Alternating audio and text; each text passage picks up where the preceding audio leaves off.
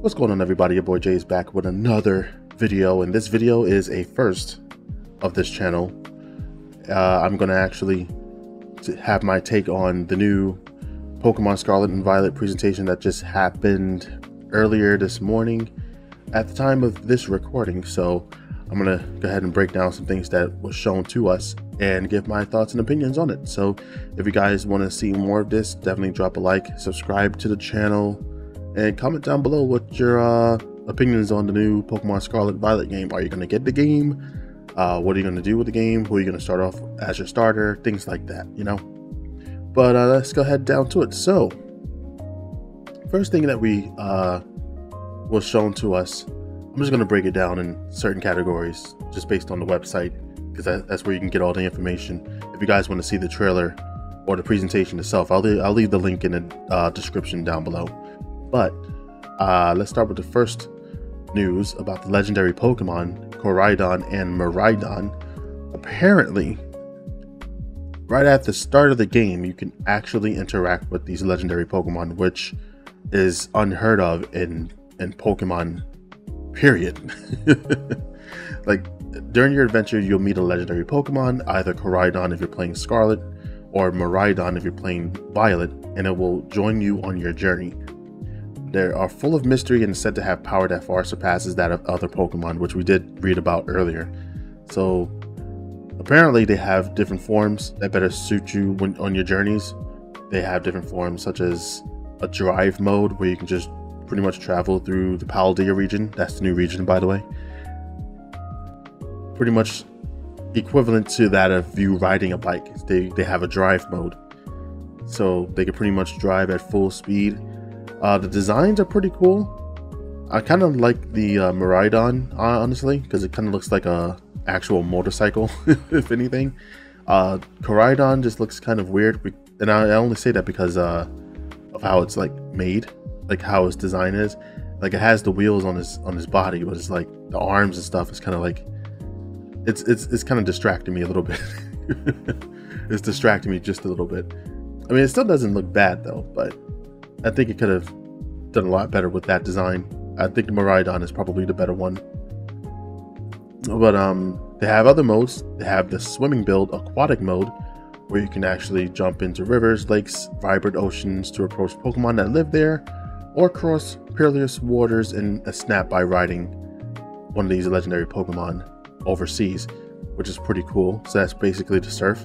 They also have the glide mode, where you can jump from mountains, towering cliffs, or tall buildings and glide towards your destination. Not only does this offer you more options when choosing what to do, but you can also freely glide around and enjoy a view that you can see only from the Paldean skies. I thought this was pretty awesome. But yeah, I don't know how early you can get access to these Pokemon. I'm assuming once you enter the Academy, which we'll talk about later, is that when you'll actually get access to the legendary Pokemon.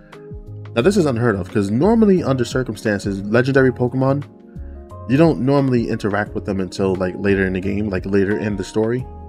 But it seems this time around you actually interact with them at the beginning of the story, which is kind of strange. So that's definitely something new that they've added into this Pokemon series. Just interacting with them very early in the game. So that's pretty dope. Alright, so we have the oldest school in the Paldea region.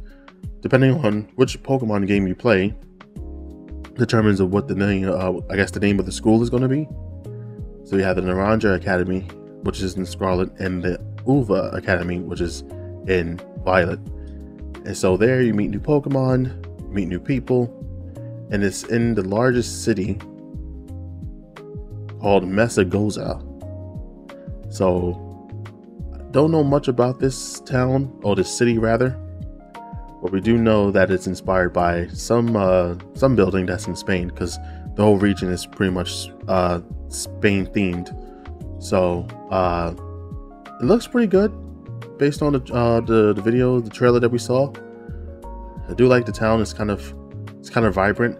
I still feel like there's still more things that they could add. I don't know what it is exactly, but it just seems like it still feels a little empty to me, but that could just be me. I don't know. But the school is nice. You know, you meet special people in there. You get to set out from school for a grand adventure, special independent study project, the treasure hunt. So there you'll meet Director Clavel, who will give you and your friends an independent study assignment. So we don't know much about that. The treasure hunt, obviously, you're gonna be going out throughout the whole Paldea region to find treasure. What that treasure is, we don't know exactly what that is yet. But of course, we'll probably know as the months go. You also meet people at the academy. We just mentioned Clavel, who is the director. You meet Jock, who is the homeroom teacher, who teaches biology and very knowledgeable about Pokemon biology. And he is the developer of the Pokédex app for the Rotom phone. So that's going to be interesting. We're going to be mostly talking to him about the Pokédex and the Pokemon research and all that jazz, which is kind of strange because usually that's reserved for the Pokemon professors, but I guess the Pokemon professors play a different role in this game. We also meet your main character's friends, one of them being Arvin, who is an upperclassman at the academy. He's good at cooking, researching healthy recipes that can help Pokemon feel better. He will be asking you to help him out since he isn't good at Pokemon battles. Okay, fair enough. And then you also meet Penny. Penny is in the same grade as you. She has a bit of a shy personality, and for some reason, she doesn't seem to come to the academy very often. She is especially fond of her fluffy Eevee bag, which is pretty cool, and always has it on her back. That's pretty cool. So we got two unique characters, pretty much your rivals. We can pretty much say this region's or this generation's rivals that you're going to be encountering. But yeah, this is not bad. I like Clavel also with the premier balls in his waist. That tells us also he may have some special Pokemon. We may be able to battle him, I'm assuming. So we'll see. Kind of curious as to what Pokemon he'll have, but I'm really curious as to what this treasure hunt is. I don't know much about it. I don't think we're gonna get that much information on it yet, but we'll just have to wait and see what happens. All right, another new thing that we've been introduced is the Pokemon Terrestrial phenomenon, which I'm a little iffy on. So basically, the terrestrial phenomenon is a phenomenon found only in the Paldea region. It makes Pokemon shine and glimmer like gems. When a Pokemon terastalizes, a Terra Jewel appears above the Pokemon's head like a crown, and the Pokemon's body glistens like a cut gemstone. It is said that the terrestrial energy that seeps from the ground of the Paldea region is involved in the phenomenon. Many details remain unclear, but Professor Sada and Professor Turo are researching the mystery.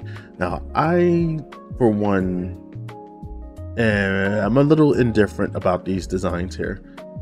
Like, this Eevee with the crystal on his head. I mean, it's pretty cool, but design-wise, for most of these other Pokemon, kind of like, it's kind of weird. I don't know why I'm not like completely gravitated towards these designs, but it's like, why are they crystallized? I mean, some of them kind of look alright, but then there's just some that just looks kind of lame, like the Drifloon. The Drifloon looked kind of weird. I mean, being in a balloon Pokemon, having another balloon on your head, it's like, why? I don't know why. But apparently these terastallized, whatever you want to call this, terastallized Pokemon, they hold the key to victory or defeat in battles. So basically how they terastallize is you need an item called the Terra Orb, and with the Terra Orb you can actually use that to terastallize your Pokemon, and that Pokemon will gain a special power. Now, each Pokemon in that region has a Terra type, and the Terra type isn't active until the Pokemon actually terastallize. At that time, which the Pokemon's type will change to the Terra type of its own. So, for example, some Eevees will have a normal Terra type, but some others may have flying Terra types. So it really just depends on the Pokemon that you have. So obviously there are 18 types, which is the other types like fire, water, and grass, which you all should know the types already by now. So there's, like they said, Eevee can have a normal Terra type or a flying Terra type. There's some Eevees that could have a water Terra type. It just really all depends. Now, these terastallizing Pokemon allows you to enhance battle strategies by increasing the power of any moves that have the same type as your Pokemon's Terra type, or by changing your Pokemon's weakness. Now, to activate this special transformation, you would obviously need the Terra Orb, like we said, in order for you to, to transform them. And that basically gives you an upper hand in battle. Apparently, you can also use a move that matches his Terra type and have a move that's also the same type as that Pokemon, and I believe that's a double stab, if I read this correctly. So if I had an Eevee that was an let's say we had the Lilligant that they show here on the screen. If they had the Lilligant was a grass and fairy type, if the terastallized Pokemon uses a move that matches his Terra type, so if Lilligant's Terra type was grass, and we already had the Lilligant that's grass already, and you use one of its original types, one of its moves that was its original type, being grass, the boost to that move's power is doubled or possibly tripled if I'm reading this right. So that possibly could be broken. I don't know how that still would work in Pokemon battles. I know in competitive battles it could be something, but this is just a new gimmick that they've added for this new generation, and I'm not sure how that's going to play in this new game, but we'll see what happens. And of course, as mentioned, the Terra Orb, you need to use that to terastallize a Pokemon, but you can only use it once per battle, and once you use it, then you will have to recharge it, and you can either recharge it by finding crystals scattered around the region, or you could just go to a Pokemon Center and get it recharged from there. So you can't constantly use it every single time. You got to recharge it every single battle, which is okay, I guess. So I'm pretty sure they have like a whole bunch of kiosk areas that we saw in the trailer that you can just instantly go there and get it recharged from there. So it shouldn't be that big of an issue to do that. Just got to remember to charge it before you head into any battle, and then you should be okay. But my thoughts and opinions on that, I'm not sure how good that's going to be. Like I said, the designs could have been a lot better. I don't think they really needed to have like these crystal things floating over their heads and shit. I think if you just made the Pokemon like crystallized versions of themselves, I think, in my opinion, it would have been better off. But that's just me. That's just me. You know, another thing that we could probably check out is the way that we look as far as customization goes. So apparently we start off wearing the school's uniform, and that's pretty much based on what game you're playing. Obviously, if you're playing Scarlet, you'll be wearing some orange school uniform, and if you're playing Violet, then Violet will give you school clothing based on that color as well. So it's saying that in this game you can arrange your looks and hairstyle to freely change your appearance. You can make changes to your character's eye shape, mouth shape, and more to look the way that you want it to look. And of course, you can change your hairstyle, hair color, and eyebrows at salons. As far as customization goes, ranging from short sleeves and shorts to warm blazers, the Academy has 4 different kinds of uniforms in total. Additionally, you can collect a wide variety of accessories from boutiques, wear your favorite items, and try out different styles along the way on your adventure. I don't know how in-depth that's going to be as far as like buying clothing and stuff like that. They're saying you have 4 different kinds of uniforms, so I'm assuming like it's just going to be nothing but uniforms you can wear, but you can have but they may have like different variations of those. Like you can't just buy regular clothing from boutique stores and stuff like that, which is kind of a letdown a little bit. But I could be wrong. They could have some cool clothing for you guys to wear. I just hate the mere fact that I have to actually wear clothing like uniforms, meaning like, why can I not wear anything I want to wear? Why do I have to wear? Why am I tethered to wearing a school uniform? If I'm going to a gym battle, I don't think I need to be wearing a school uniform for a gym battle.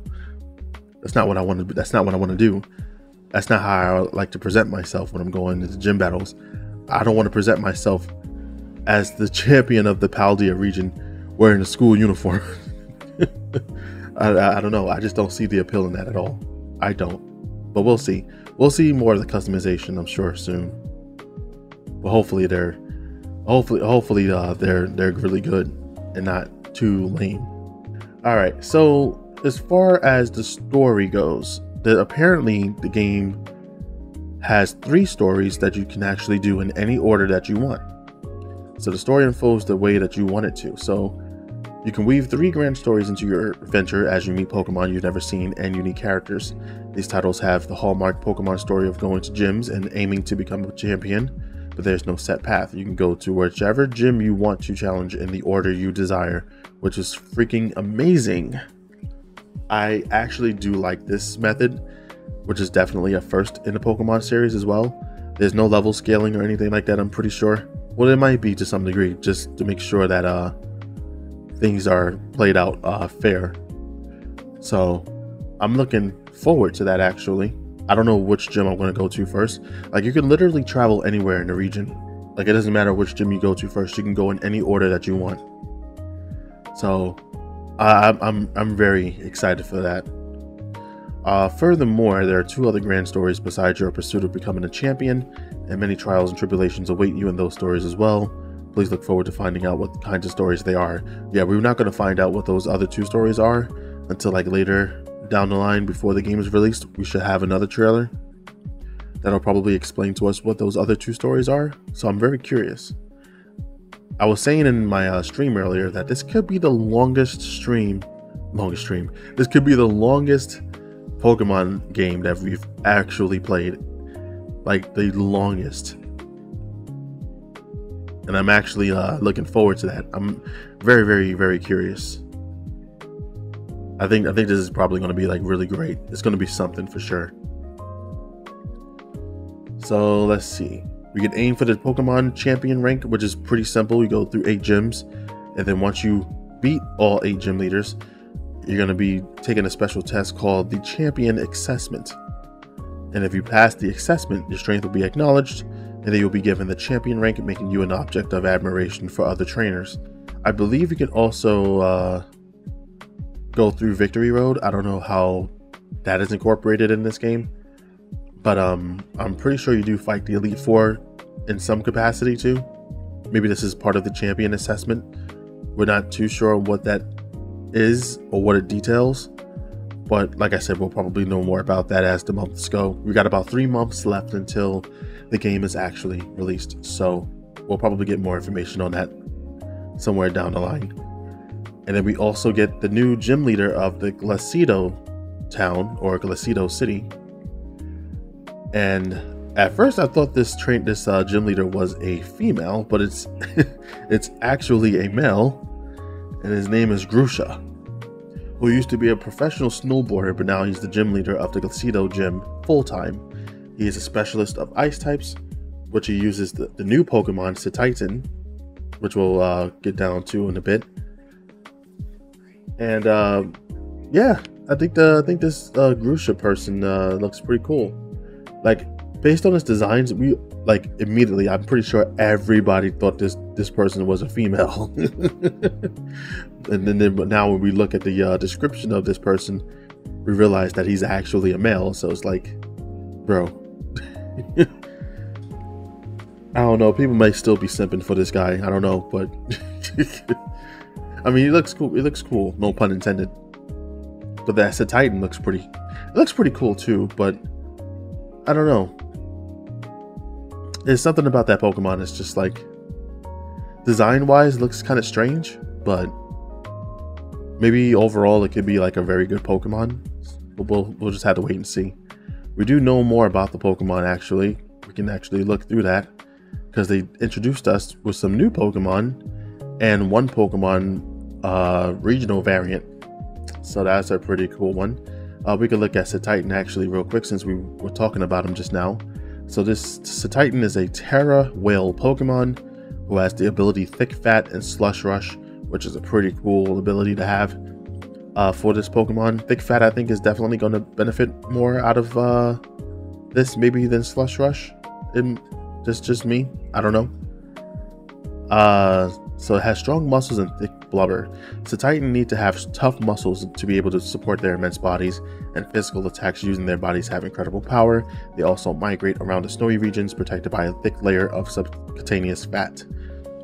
The Titan has 5 hard horns. Among them, the horn of the upper jaw is able to gather ice energy, making the surrounding temperature extremely low and freezing the area around the Pokemon. Now this Pokemon could definitely be like a tanky one, just based off its looks. Stat wise could be pretty good too, but then again, it's an ice type Pokemon, and I know most ice types don't have very good stats from what I recall, but maybe this one may have some good ones. I just had that feeling. I'm not sure, but this may be a Pokemon I may want to rock with in my journey, so we'll just see more about it. Another new Pokemon that was introduced to us was Fido, which is the puppy Pokemon, and it's a fairy type with the ability Own Tempo, which I believe it is immune to being confused, if I'm not mistaken. So let's see what this is about. So Fido's moist, smooth skin has elastic qualities and is both firm and soft at the same time. When these Pokemon become excited, they intimidate their opponents by puffing up their bodies to appear bigger. Fido ferments things in its vicinity using the yeast in its breath.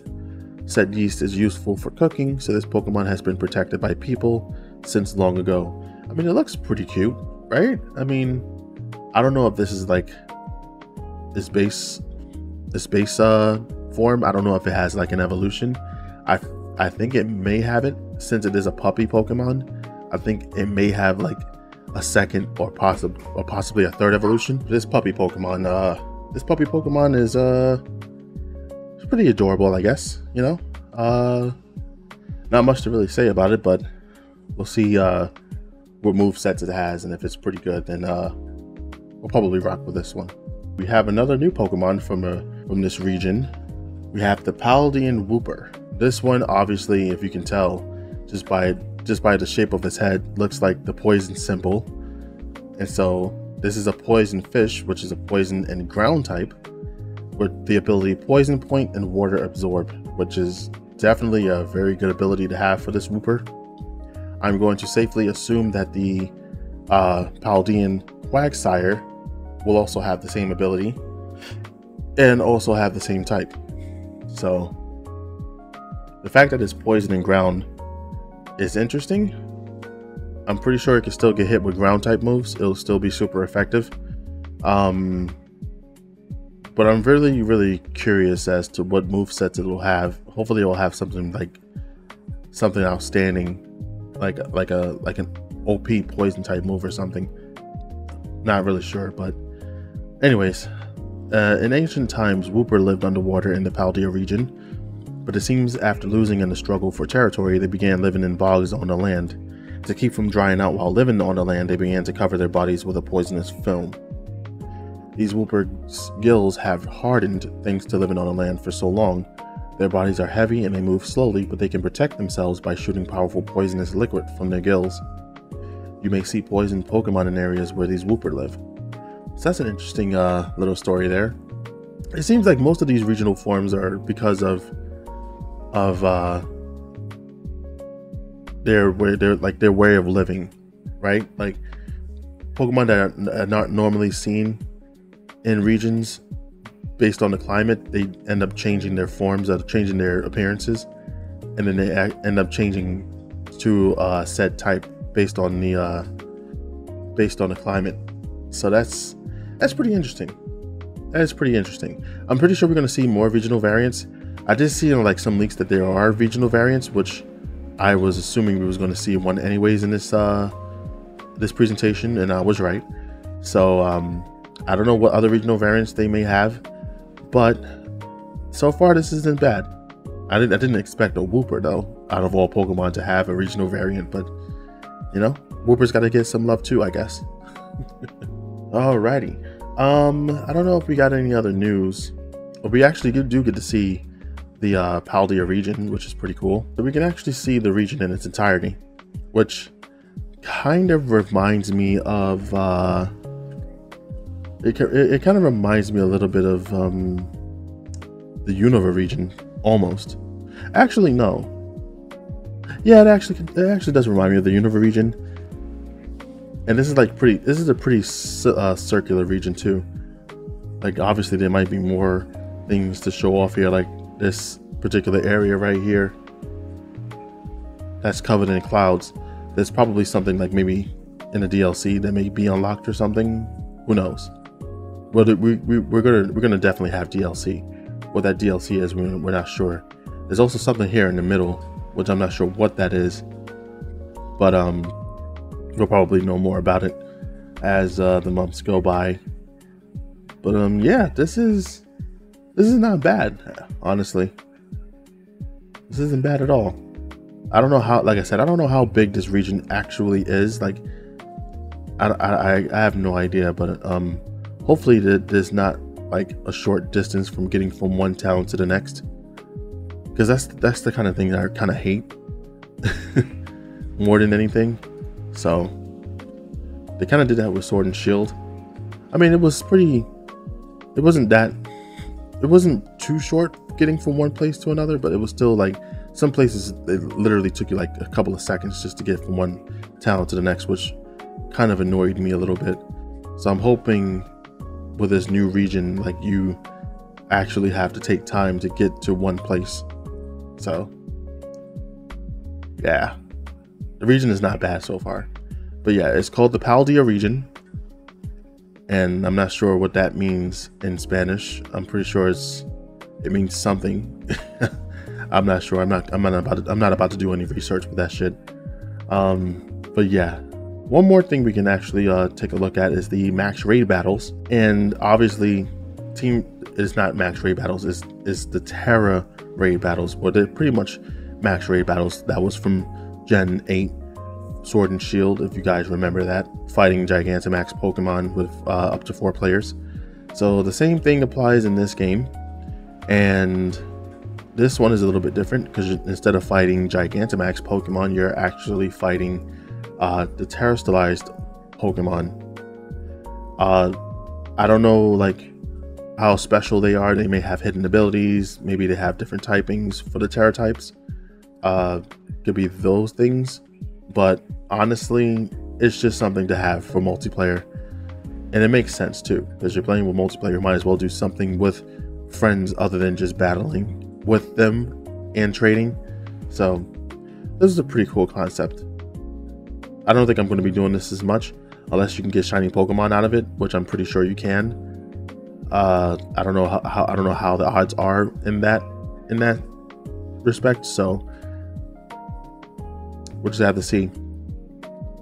So this battle system has a time limit and allows you to continue attacking seamlessly without having to wait for other trainers to choose their actions. That's a good thing, because I hate waiting for people to make a move. Take on these battles by coordinating with your teammates and by increasing the stats of the Pokemon on your side or healing them.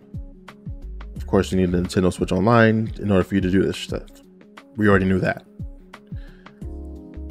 Let's see here. What else would we know about this? Okay, Terra raid battles may have a Terra type that differs from their usual type or types. I already know that. Expand options in co-op by playing or cheering. There's 3 kind of cheers you can use, and they will benefit all the allied Pokemon on your side. The 3 effects are boosting attack, special attack, boosting defense, special defense, and healing. Anybody can use these cheers, allowing you to play cooperatively even if your Pokemon hasn't learned any moves to support other Pokemon. Cooperation is the key to Terra raid battles. Lead your side to victory by cheering. So they've actually made this a little bit better, so it seems. So now we can actually fully strategize on how to, defeat the Terra raid Pokemon. So that's actually a pretty good concept there. It's not bad.